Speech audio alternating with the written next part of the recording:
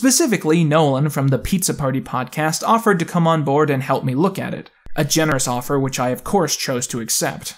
So what you're saying is, even the greedy, sexually assaulting, money-grubbing fuckers in Hollywood will not do what the Walkers did to the crew of To Boldly Flee. No way, no producer would be down for that. Then the crew's gonna be fucking pissed. They're never gonna put out good work if you put them through that. And the worst thing about this US Sailor Moon remake is that she's not even hot in this version. What am I supposed to do with this? Pan. She's 14 years old. Never mind then, okay.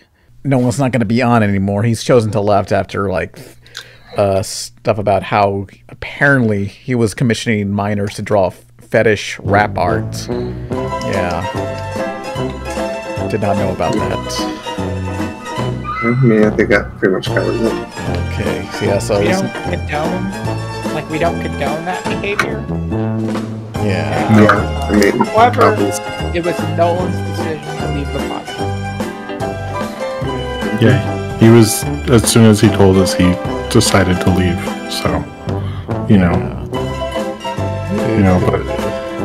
but it sounds like he's going to be working on himself, so, we support him figuring things out and everything, and sorry for anybody who was hurt by anything that he did. Mm-hmm.